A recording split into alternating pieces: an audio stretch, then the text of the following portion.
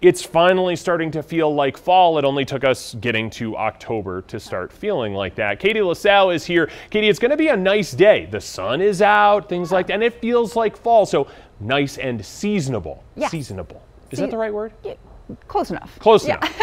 Today it's going to be high 60s to right around 70 degrees. So that autumn weather settling in here across the state. Sun is shining from Westminster. We did pick up some light mountain snow over the last couple of days, and you can see this morning a nice light layer there on the top of Long's Peak. We will warm up all across the state though. A lot of our mountain towns back to the 50s and low 60s over the next several days. We're right now at 62 degrees downtown Denver, and winds pretty gusty, sustained from the southeast at 15 miles per hour. Elsewhere, it's cold over Berthoud Pass at 27 degrees, but we're now seeing some low 60s. Boulder up through Greeley, 59 right now in Castle Rock, with 40s to low 50s filtering into our central and northern mountain towns there at the valley level. Winds won't be quite as gusty as what we've seen over the past several days over Colorado's high country, but still last recorded wind gusts over Berthoud Pass around 31 miles per hour. Relatively calm conditions over southern Colorado. We are under a mostly clear sky here over the Denver area. Pretty quiet radar and satellite. Any shower activity in the mountains has tapered off,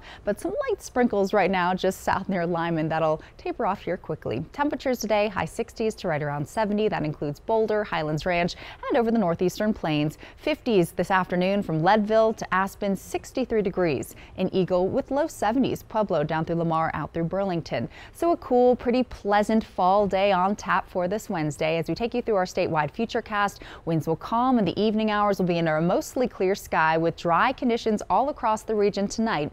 Tomorrow morning we'll start off with temperatures in the 20s and 30s into Colorado's high country, 40s and 50s across the plains.